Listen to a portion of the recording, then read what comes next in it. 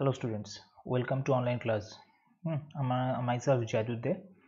তো আজকে আমি তোমাদের সঙ্গে যেটা নিয়ে যে বিষয় নিয়ে ডিসকাশন করতে চলেছি সেটা হচ্ছে যে discussion on problems of students. That's mean আমাকে একটা স্টুডেন্ট তার কিছু সমস্যা হয়েছে, সেই সমস্যা নিয়ে আলোচনা করতে বলেছে। সেই প্রবলেমগুলো নিয়ে আজকে ডিসকাশন করব এবং তার যে প্রবলেমগুলো আছে সেগুলো হচ্ছে স্টেট অফ ম্যাটার্স থেকে, অর্থাৎ পদার্থের অবস্থা থেকে, যেটা কিনা আমাদের ক্লাস 11-এর একটা চ্যাপ্টার। তো চলো বেশি দেরি না করে আমরা আমাদের ডিসকাশনটা স্টার্ট করি। তো ওর যে কোশ্চেনগুলো দিয়েছে সেই কোশ্চেনটা হচ্ছে অনেকটা এরকম যে ও আমাকে বলেছে স্যার এই প্রশ্নগুলোর উত্তর কি হবে। তো আমরা প্রথমে তার এই প্রশ্নটার উত্তরে আসি যে যেখানে আছে যে হাইড্রোজেন CH4 Cl2 এবং SO2 গ্যাসগুলিকে তাদের সম উষ্ণতা ও চাপে ক্রমবর্ধমান ব্যাপন হারের অনুযায়ী সাজাতে বলেছে। তো এখানে তাকে আমাকে কি করতে হচ্ছে, সম উষ্ণতা ও চাপ, এখানে কন্ডিশনগুলোকে কিন্তু আগে লক্ষ্য করবো। উষ্ণতা চাপ স্থির, অর্থাৎ টি অ্যান্ড পি হচ্ছে স্থির। এইরকম অবস্থাতে ওর আমাদের বের করতে হবে কি এদের কার ক্ষেত্রে ব্যাপন হার বেশি হবে। তো ব্যাপন হারের সঙ্গে যেটা যা সূত্র রিলেটেড সেটা কি ছিল, সেটা হচ্ছে গ্রাহামের ব্যাপন সূত্র, অর্থাৎ গ্রাহামস ল। ঠিক আছে, এটা হচ্ছে আমাদের অ্যাকচুয়ালি ডিসকাশনের বিষয়। ঠিক আছে, গ্রাহামের সূত্র, সেই গ্রাহামের সূত্রে কি বলা হয়েছে, সেই গ্রাহামের সূত্রে কিন্তু বলা হচ্ছে যে কোনো গ্যাসের ব্যাপন her is proportional to 1/√/d, অর্থাৎ ওর যা ঘনত্ব আছে সেই ঘনত্বের বর্গমূলের ব্যস্তানুপাতিক। ঠিক আছে, এইবার আমরা একটা আদর্শ গ্যাসের ক্ষেত্রে জানি D is equal to PM/RT। ওকে, তো আমরা এবার কি করেছি দেখো, ডি এর জায়গায় PM/RT ওখানে উপরের সমীকরণে বসাবো, অর্থাৎ R is proportional to √/RT উপরে চলে যাবে, তাহলে নিচে আসবে কি PM। ঠিক আছে, তো এই হিসাবে কিন্তু আমাদের এতদূর পর্যন্ত সমীকরণটা ঠিকঠাক আছে। এইবার কি হয়েছে, এই সমীকরণের মধ্যে ধ্রুবক রাশিগুলো কি কি সেগুলো দেখে নিই। সেগুলো হচ্ছে টি ধ্রুবক, পি ধ্রুবক, অর্থাৎ টি পি বাদ, আর তো আগের থেকে ধ্রুবক। তো কাজে আমরা এখান থেকে কিন্তু লিখতে পারি আর ইজ প্রপোর্শনাল টু 1/√/m।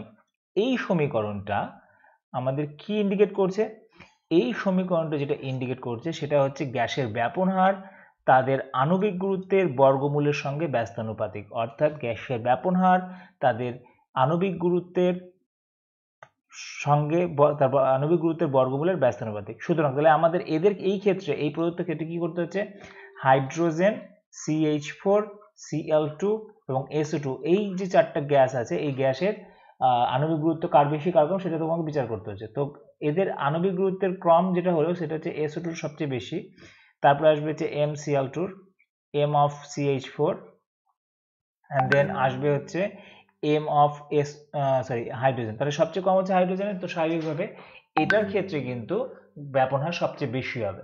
সেই জন্য ব্যাপন হারের যদি আমরা অর্ডারটা সাজাই তাহলে অর্ডারটা কিন্তু আসবে এরকম যে আর hydrogen should be greater than R car CH4 should be greater than R Cl2 should be greater than R SO2।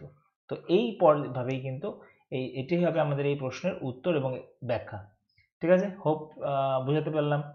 আচ্ছা, পরের কোশ্চেনে আসো। পরের কোশ্চেনেতে কি আছে, গ্যাসের গতিতত্ত্বের সাহায্যে আমাদের এক মোল আদর্শ গ্যাসের গড় গতিশক্তির সমীকরণ প্রকাশ করতে বলেছে। এটা একদমই ইজি, তো আমি আলোচনা করে দিই তোমাদের ইজি ভাবেই। তো এইখানেতে আমরা কিভাবে করবো দেখো, আমাদের গ্যাসের গতিতত্ত্ব থেকে আমরা কি জানি, গ্যাসের গতিতত্ত্ব থেকে আমরা কিন্তু জানি এটা যে PV is equal to 1/3, sorry হয়তো দেখতে পাচ্ছ না, নিচে থেকে করি, হ্যাঁ, PV is equal to 1/3 mn c square, যেখানে c কিন্তু আরএমএস ভেলোসিটি। ঠিক আছে, c হচ্ছে আরএমএস ভেলোসিটি। তো যাই হোক, আমরা এটা আমাদের গ্যাসের গতিতত্ত্ব থেকে কিন্তু আমরা এটা পেয়েছি। ঠিক আছে, এটা গ্যাসের গতিতত্ত্ব থেকে কিন্তু এসেছে PV equal to 1/3 mn c square. এইবার আমরা গ্যাসের ক্ষেত্রে জানি যে মানে কোনো গ্যাসের kinetic energy is equal to half M C square. এটা কিন্তু একটা গ্যাসের জন্য, তাহলে এন সংখ্যক গ্যাসের জন্য কত আসবে, এন দিয়ে গুণ হবে। ঠিক আছে, এই সমীকরণটাকে কিন্তু আমরা এক্ষেত্রে এবার ইউটিলাইজ করব। ওকে, এই সমীকরণটাকে কিন্তু আমরা এবার এক্ষেত্রে ইউটিলাইজ করব।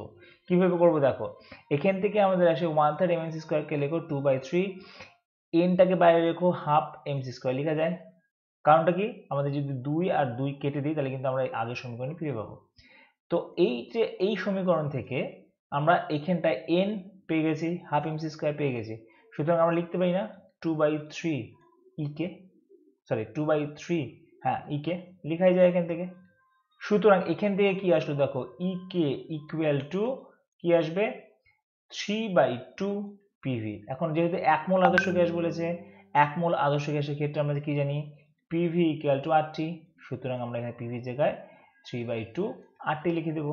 ব্যাস, এটাই হচ্ছে আমাদের আদর্শ গ্যাসের ক্ষেত্রে সমীকরণ। কিসের? গ্যাসের কাইনেটিক এনার্জির বা গ্যাসের গতিশক্তির নির্ণয় সমীকরণ এটা। ঠিক আছে, তার সমীকরণটা আলটিমেটলি দাঁড়াচ্ছে কি, ইকে ইজ ইকুয়াল টু 3/2 RT।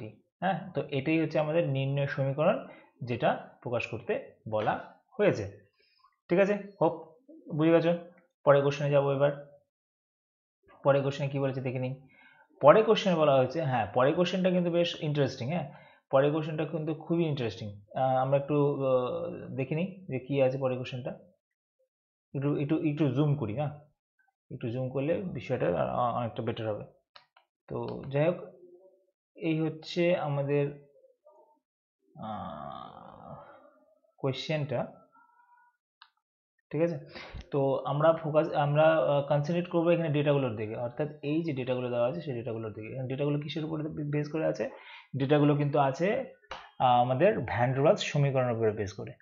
ঠিক আছে, তো ভ্যান ডের ওয়ালস সমীকরণ আমাদের তাহলে এখন ফোকাসিং করতে হচ্ছে কোথায়? ভ্যান ডের ওয়ালস সমীকরণ,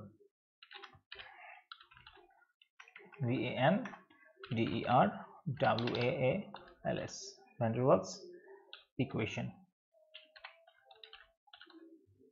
ঠিক আছে, ভ্যান ডের ওয়ালস ইকুয়েশন। এই ভ্যান ডের ওয়ালস ইকুয়েশন কি বলেছে?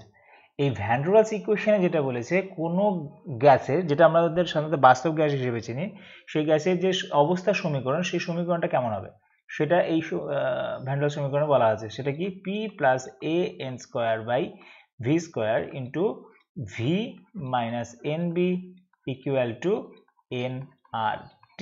এইটা হচ্ছে মেইন সমীকরণ। ঠিক আছে, এইবার এই সমীকরণের মধ্যে এ এবং বি, এই যে দুটো ধ্রুবক রাশি, এরা কি ইন্ডিকেট করে? এ ইন্ডিকেট করে হচ্ছে আন্তঃআণবিক আকর্ষণ বল। যার ক্ষেত্রে আন্তঃআণবিক আকর্ষণ বল বেশি, তার ক্ষেত্রে এ বেশি। ঠিক আছে, আচ্ছা, বি কি ইন্ডিকেট করে?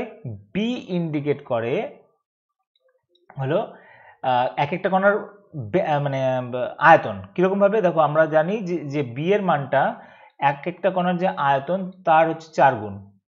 ঠিক আছে, 4/3 পাই আর কিউব। এই সমীকরণের সাহায্যে কিন্তু রিলেটেড, অর্থাৎ এটা হচ্ছে এক একটা কণার আয়তন, তার সঙ্গে কিন্তু 4 গুণ করলে পরে আমি কিন্তু বি পাবো। অর্থাৎ যার ক্ষেত্রে নিজস্ব আয়তন বেশি, তার ক্ষেত্রে আকর্ষণ বল বেশি হবে। ঠিক আছে, সরি, তার ক্ষেত্রে এক্সক্লুডেড ভলিউম মানে তার ক্ষেত্রে বি এর মানটা বেশি হবে। আবার বলছি, যার ক্ষেত্রে আয়তন বেশি, যে কোনো আয়তন যত বেশি তার ক্ষেত্রে বি বেশি। আমরা অন্যভাবে বলতে গেলে, যার বি বেশি তার আয়তন বেশি, যার এ বেশি তার ক্ষেত্রে আকর্ষণ বল বেশি। এইবার আসো এখানকার ডেটাগুলোর মধ্যে। প্রথম কোশ্চেন কি চেয়েছে? প্রথম কোশ্চেন চেয়েছে যে কোন গ্যাসটির অণুর আকার সবচেয়ে বড়, সর্বোচ্চ। কোন গ্যাসটির অণুর আকার সর্বোচ্চ? তাহলে যার ক্ষেত্রে বি বেশি হবে তার ক্ষেত্রে অণুর আকার সর্বোচ্চ হবে। এবার আসি, কার ক্ষেত্রে বি এর মান বেশি। লক্ষ্য করো, এখানটায় বি এর মান সবচেয়ে বেশি হচ্ছে 0.63। কার জন্য এটা? এটা হচ্ছে C2H6 এর জন্য। সুতরাং আমরা কিন্তু এখান থেকে লিখতেই পারি, এই প্রশ্নের উত্তর হবে C2H6। অর্থাৎ C2H6 এর ক্ষেত্রে যেহেতু বি এর মান বেশি, সেজন্য ওর আয়তনও বেশি, এবং কোন গ্যাসটি অণুর আকার সবচেয়ে বেশি হবে? তাহলে C2H6। পরের কোশ্চেনটাতে আসো, এসটিপিতে কোন গ্যাসটি সবচেয়ে বেশি আদর্শ গ্যাসের মধ্যে আচরণ করে? তাহলে আদর্শ গ্যাসের ক্ষেত্রে কোন কন্ডিশনটা আছে? আদর্শ গ্যাসের ক্ষেত্রে যে কন্ডিশনটা আছে সেটা হচ্ছে যে যাদের ক্ষেত্রে আকর্ষণ বল প্রায় নেই, এবং দেখো এ এর মান এবং বি এর মান দুটোই কিন্তু শূন্য হতে হচ্ছে, তারাই কিন্তু আদর্শ গ্যাস। যত বেশি ছোট হবে তত তারা কিন্তু আদর্শ গ্যাসের মতো বিহেভ করবে। অর্থাৎ যার ক্ষেত্রে এ এবং বি এর মান সর্বনিম্ন প্রায় টেন্স টু জিরোর কাছাকাছি, তারা কিন্তু সবচেয়ে ভালো কি হচ্ছে, সবচেয়ে ভালো আদর্শ গ্যাস তারা। ঠিক আছে, বা তারা আদর্শ গ্যাসের মতো আচরণ করবে। তাহলে এবার দেখে নিই, এ সবচেয়ে কম কার? এ সবচেয়ে কম হচ্ছে এখানটায়। বি সবচেয়ে কম কার? সেটা হচ্ছে এখানকার। অর্থাৎ এইখানেতে যেই NH3টা আছে, যে আছে, সে কিন্তু আদর্শ গ্যাসের মতো বিহেভ করবে। সুতরাং আমি এখান থেকে কিন্তু বলতে পারি যে NH3 হবে এই প্রশ্নটার উত্তর, যার হচ্ছে যে হচ্ছে আদর্শ গ্যাসের মধ্যে সবচেয়ে বেশি আচরণ করবে। কোন গ্যাসটি সবথেকে বেশি সহজে তরলে পরিণত করা যাবে? যাদের ক্ষেত্রে আকর্ষণ বল সর্বোচ্চ, তাদের ক্ষেত্রে কিন্তু গ্যাস থেকে তরলে পরিণত করা বেশি সহজ। কারণ কি, তরলের ক্ষেত্রে আকর্ষণ বল আসতে হয়, আগের থেকে যদি আকর্ষণ বল থাকে তাহলে সহজেই তরলে পরিণত করা যাবে। যার জন্য কি হচ্ছে, যার ক্ষেত্রে এ এর মান সবচেয়ে বেশি, সেই ক্ষেত্রে কিন্তু আকর্ষণ বল সবচেয়ে বেশি হবে, অর্থাৎ এটার ক্ষেত্রে আকর্ষণ বল সবচেয়ে বেশি, দেখো 0.57 আছে, 6.57, কার জন্য? ক্লোরিনের জন্য। সুতরাং এই প্রশ্নের উত্তর কিন্তু হবে ক্লোরিন। সুতরাং ক্লোরিনের ক্ষেত্রে ওকে কিন্তু সবচেয়ে বেশি সহজে তরলে পরিণত করা যাবে। ঠিক আছে, এই গেল আমাদের এই প্রশ্নের উত্তর। এখানে আরেকটা জিনিস দেখতে পাচ্ছি, অ্যামাগা লেখো, আমি জানি না ও সেটাও জানতে চেয়েছে কিনা, কিন্তু তথাপি আমি এই অ্যামাগা লেখো নিয়ে কিন্তু একটু ডিসকাশন করে দিচ্ছি। ঠিক আছে, অ্যামাগা লেখোটা কিন্তু অনেকটা চার্লসের সূত্রের সঙ্গে রিলেটেড। হ্যাঁ, তো আমরা যেটা চার্লসের সূত্র থেকে পেয়েছি সেটা আগে একটু দেখে নিই। CHARL, চার্লস ল। চার্লস ল এর মধ্যে যেটা আছে সেটা হলো যে আমরা জানি চার্লসের সূত্র থেকে, কি জানি, যে VT equal to V0 into 1 plus T by 273। ঠিক আছে, এটা কিন্তু আমরা চার্লসের সূত্র থেকেই জানি, VT is equal to V0 into 1 plus T by 273। ঠিক আছে, যেখানে P এবং N স্থির ছিল। এই জায়গাটাতে জাস্ট আমরা কি করব দেখো, এইখানটায় ভি এর জায়গায় বসাবো হচ্ছে P, R PT is equal to P0 into 1 plus T by 273 বসালে পরে কিন্তু কি হবে, ভি অ্যান্ড এন স্থির। এই যে যেটা পেলাম এটা হচ্ছে অ্যামাগা সমীকরণ। ঠিক আছে, সুতরাং অ্যামাগা সমীকরণ আর চার্লসের সমীকরণের মধ্যে বেশ অনেকটাই মিল আছে। এবার এই অ্যামাগা সমীকরণ অনুযায়ী যদি পিটি ভার্সেস, মানে এটা ভার্সেস টি এর লেখচিত্র অঙ্কন করি, সেটাও কিন্তু অনেকটা আমাদের ওই চার্লসের সূত্রে যেরকম লেখচিত্র ছিল সেরকমই কিন্তু হবে। সেটা কিরকম একবার দেখে নিই। দেখো, আমাদের এই বরাবর যদি আমি ধরে নিই যে এই বরাবর আমাদের টানবো হচ্ছে টি, আর এই বরাবর আমরা টানবো হচ্ছে কি, পি। ঠিক আছে, লিখে ফেলি, এই বরাবর হচ্ছে টি ডিগ্রি সেন্টিগ্রেড আর এই বরাবর হচ্ছে পি চাপ। ঠিক আছে, তাহলে সেক্ষেত্রে আমাদের লেখচিত্রটা কিন্তু অ্যাজ ইউজুয়াল আগের মতোই হবে, অর্থাৎ হবে হচ্ছে এই রকম। ওকে, আমি এই জায়গাটাতে আমি কি করব, এটাকে জাস্ট এক্সটেন্ড করে দেব। ঠিক আছে, ও হচ্ছে এখানটায় এসে এই দাগটাকে স্পর্শ করলো। ওকে, আচ্ছা, এটা একটু বাজে হয়ে গেল, আমি তবুও চেষ্টা করছি, দেখি করা যায় কিনা। একদম ইকুয়ালি হয়তো আর টানতে পারবো না, কারণ ভুল হয়ে গেল আমার। এই, হ্যাঁ, তো একদম পুরোপুরি ভালো হয়নি হয়তো, একটু বুঝে নিও। ঠিক আছে, আমার একটু ভুল হয়ে গেছে। হ্যাঁ, একটু ভুল হয়ে গেছে, একদম পাই টু পাই মেলাতে পারছি না আমি। লাস্ট আরেকবার ট্রাই করছি, যদি পারলাম, নাহলে পরে ক্ষমা প্রার্থনা। হ্যাঁ, মিলে গেছে। তো যাই হোক, এই হচ্ছে আমাদের রেখাটা। এবার যেটা হলো সেটা হচ্ছে যে এই যে পয়েন্টটা, এই পয়েন্টটা হচ্ছে -273°C। ঠিক আছে, এটা হচ্ছে 0°C। এইখানটা যে চাপটা পাচ্ছি সেটা হচ্ছে P0। ওকে, এই হচ্ছে আমাদের লেখচিত্রটা, এবং এই ক্ষেত্রে লেখচিত্র যেটা পেলাম না, এই লেখচিত্রটাকেই বলা হচ্ছে অ্যামাগা লেখচিত্র। এই লেখচিত্রটাকে কিন্তু আমরা বলছি অ্যামাগা লেখচিত্র। ঠিক আছে, এটা হচ্ছে অ্যামাগা লেখচিত্র। এটাই কিন্তু তোমাদের এখানে চেয়েছে, আমি জানি না ও আমাকে বলে, মানে ও আমাকে থেকে জানতে চাইছে না চাইনি, কিন্তু আমি এটা কিন্তু তোমাদের সামনে তুলে ধরলাম। এটা হচ্ছে অ্যামাগা লেখচিত্র। তো এই হচ্ছে আজকের ডিসকাশন। তো যেখানটায় আমরা বেশ কিছু প্রবলেম নিয়ে দেখলাম আর কি, যে ওর জাস্ট 4টা কোশ্চেন ছিল, সেই 4টা কোশ্চেনের উত্তর আশা করছি যে ঠিকমতো দিতে পেরেছি।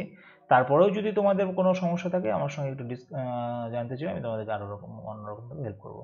ঠিক আছে, thank you very much for the watching. Thums up একটা এক্সপেক্টেড, লাইক একটা এক্সপেক্টেড, শেয়ার একটা এক্সপেক্টেড। Thank you.